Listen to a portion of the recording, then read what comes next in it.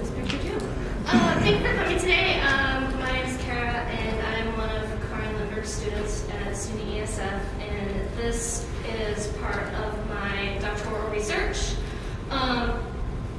We are essentially splitting the difference in what we've been looking at so far today, going from all of the shad and the Hudson, and then we made the leap to Lake Ontario with Matt's alewife. Now we're going to the Mohawk River with blueback herring. I love the USGS range map. I just love maps. And you can see that we are clearly dead in the middle of the blueback herring native range, brown.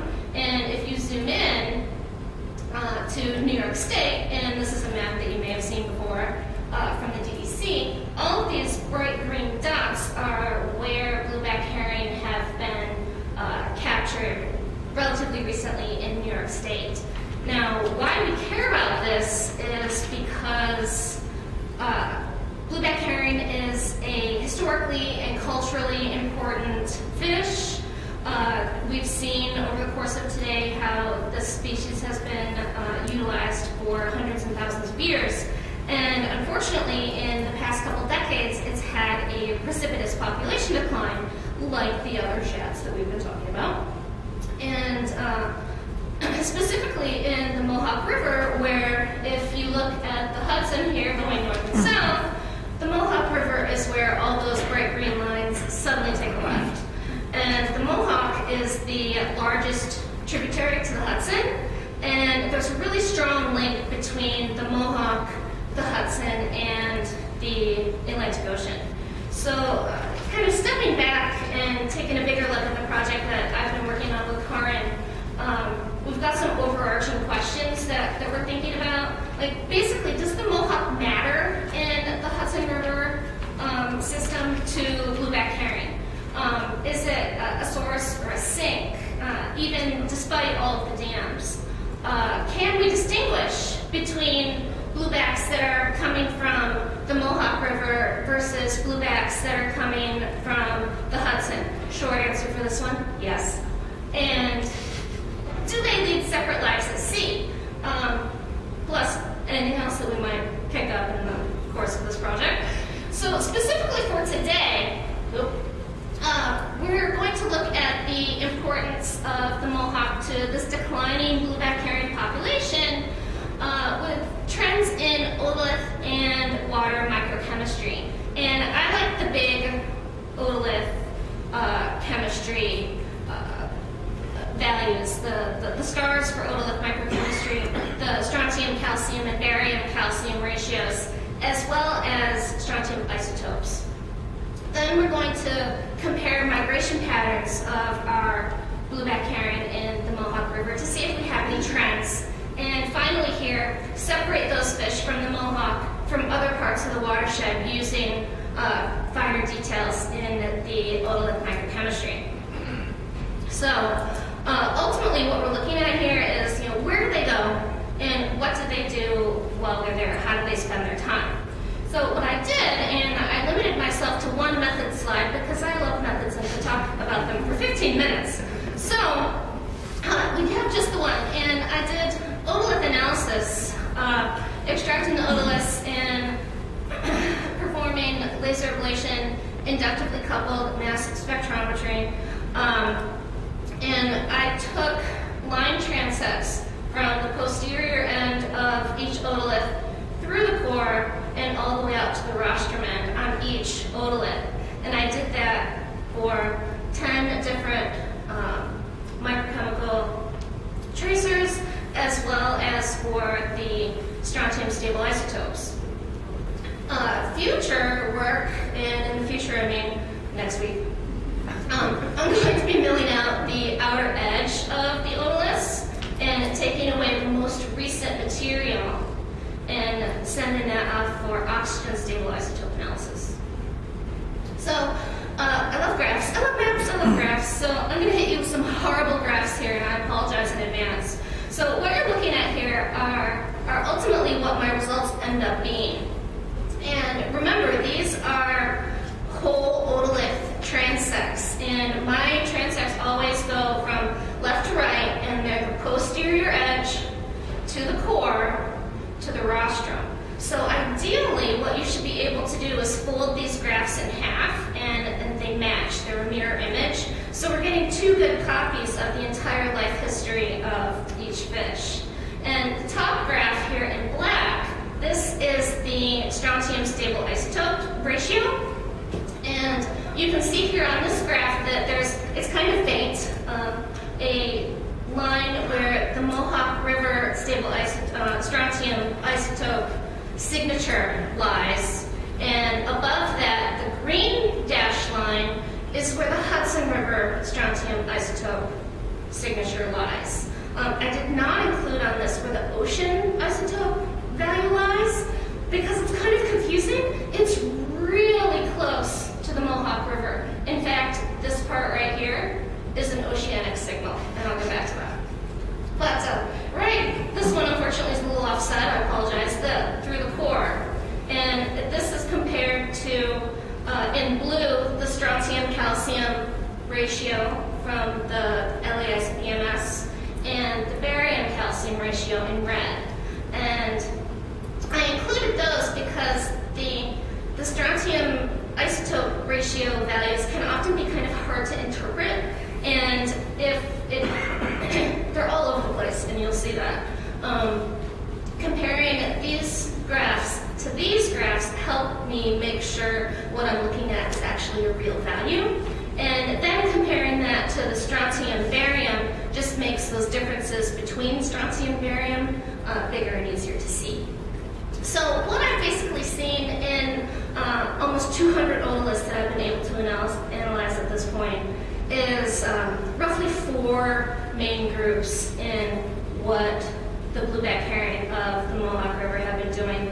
And this is the first one. And what I've been calling these is the early out-migrators. And here I want to draw your attention to the red line here. And that's drawing your attention to this kind of peak pointing up towards the Hudson River. That's when this fish came from the Mohawk River when it hatched, went up to the Hudson, and then went out to the ocean. And then it came back, I know, to the Mohawk River because that's where Scott Woods caught it. Compare that to a late out-migrator. Now watch where this red line goes in the next slide. It shifted to the right. It's gone up about 300 to 500 microns in the entire length of the otolith. And this is the same information. The strontium ratio, strontium calcium in blue, barium in red, and then barium calcium in purple down at the bottom. This one is pretty clear. Again, this is a Mohawk fish, went out to the Hudson, and then out to the ocean. High strontium calcium ratios indicate higher salinity. It definitely went out to higher salinity. So pretty sure that's what's happening. The third group really threw me for a loop, and there are quite a few of these. I looked at this and went, wait a minute, it didn't go anywhere.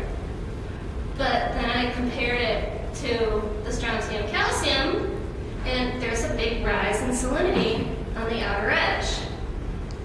There's that drop to the ocean signature, but there's no peak for the Hudson. Now, I thought about this for a while and realized that we're looking at a fish here that we aged as 4 years old.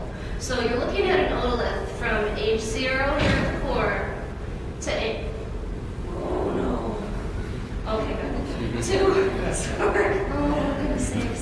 to the age 4 where it was captured at the outside. And that's a long period of time in just a couple micrometers. And blueback herring can make the trip from Albany to New York City in 2 days. You're going to probably miss that signal. We just don't have the resolution with this kind of analysis. But we can be assured that it started out in the Mohawk and dropped down to the ocean. It did not fly there, I'm assuming.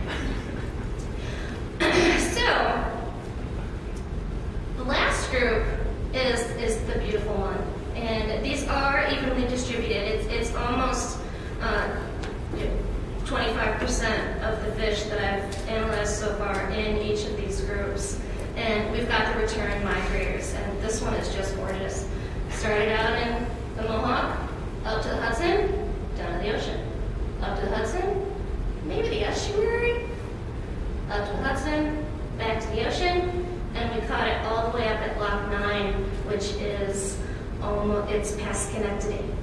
And that's about 300 kilometers from the ocean.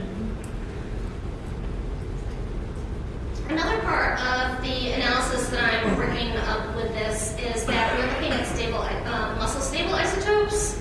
And to do this, what this is showing me is on the x-axis, this is the carbon stable isotopes, and on the y-axis is nitrogen stable isotopes. And in yellow, the yellow circles are, well, let me start with the triangles. The triangles are from 2000. The yellow circles are from 2013, and the red diamonds are from 2016. And what this shows us is that the carbon values, which are pretty close together, not a real big difference in the carbon values, is that's reflecting differences in food sources. What you can see in differences in the carbon stable isotopes is you can see differences where you're finding fish in warmer water and they're choosing more littoral food items. And I had one of my pre-talk epiphanies last night, as one does, and realized that those 2013 fish are just weird. They've been pulling out weird in all of the analyses that I've been looking at. And it was warmer that year. It was a lot warmer that year. It was a low water, it was a high water year. And that was the ocean heat wave that Janet was talking about this morning. I think Catherine. One of the ladies this morning was talking about this morning. And that would make sense according to the carbon isotopes here. The nitrogen isotopes are an indicator of the trophic role, and this is where you can see maybe a focus on different zooplankton from different years. We might be seeing here how blueback herring can be more opportunistic, what is more available to them from year to year, and that's a sign of resiliency. They have options. I do have their stomachs. I do have the zooplankton associated with these, so talk to me next year and I will have a better answer for that.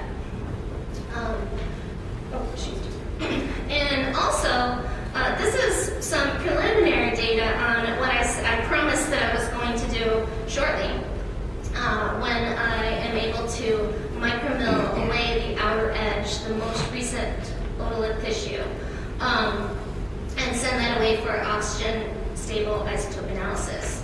And I've been able to send out 16, and 14 of them came back with actual data, which was great.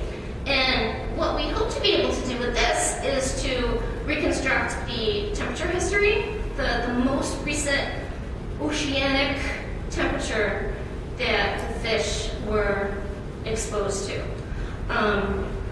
This is the kind of information that we could use to help develop stock structures.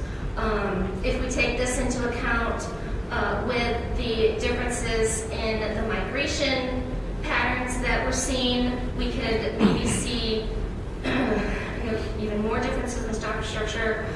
There is a relationship between the oxygen, which is on the y-axis, and temperature. It's an inverse relationship, which was confusing. It's like, so this is telling me that over the years that I did hear that they're being exposed to cooler temperature. Are we in global climate warming? But oxygen stable isotopes can also indicate that they tend to increase with the age of the fish. And we very handily had a meeting about herring yesterday with all the people who work on the Mohawk. And Scott Wells, or it may have been actually Wes, who mentioned that the age structure of the bluebacks in the Mohawk are expanding. So are we seeing, even in this, that over the few years of data that I've already been able to analyze, are we seeing bigger and older fish? It's possible. So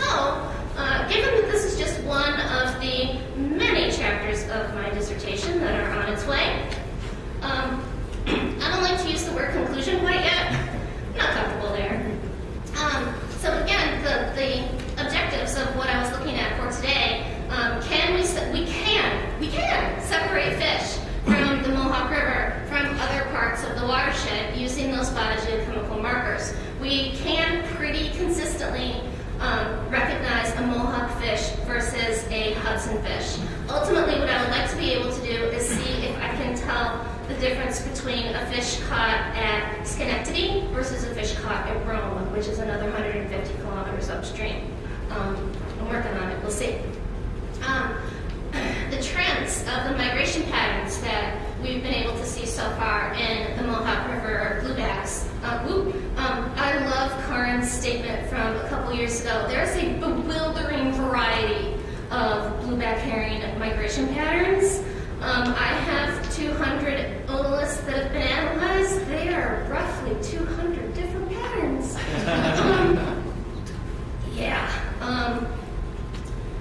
There's a lot going on there.